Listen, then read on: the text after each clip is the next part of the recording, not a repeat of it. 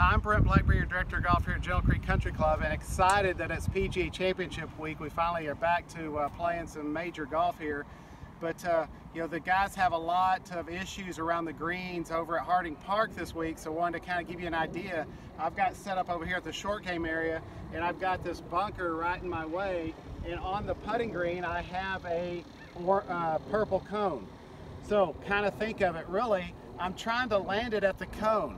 The bunker in the way is just visual eye candy or visual intimidation for some people that's just in the way. It has nothing to do with what I'm trying to do with my shot.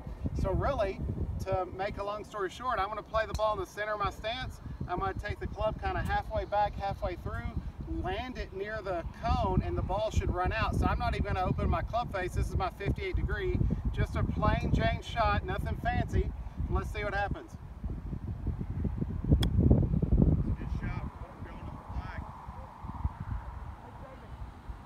So sometimes when people get in this situation, I see people trying to get way too fancy, opening the club face, making a gigantic swing, when really this is just a plain Jane chip shot, nothing fancy, and now I've got a 6-footer for par to try and move on down the road. If you need help trying to get the ball in the hole faster, give me a shout. Brent Blackburn at General Creek Country Club.